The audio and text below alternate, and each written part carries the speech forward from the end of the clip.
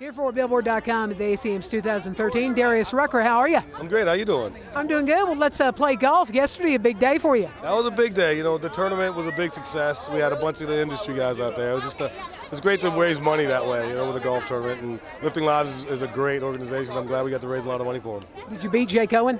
No, I think Jake's team beat me, but you know, Jake's a lot better golfer than I am, so I'm okay with that. I know you said yesterday that you played some, but not as much as you would like to. Yeah, I don't think anybody that plays as much as they want, you know. So, but I play 3 or 4 times a week, but I'm gonna increase that this year.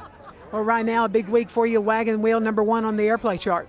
Yeah, you know, wow. You know, I mean, what a great week to ACM week to have that weekend be the weekend at #1. That's pretty cool. And you know, wagon wheel's just done great for me. It's something that I did out of love, and I'm just glad to see how well it's doing. And the Oak Crow Medicine Show, definitely appreciative of that as well. Yeah, it's really cool how those guys have really reached out to me and let me know how much they love it. You know, Catch especially, he's become a friend, a good friend, and he's just been really cool about it. I'm trying to do some shows with those guys. I love those guys.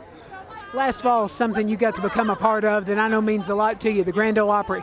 Yeah, that was a big day for me.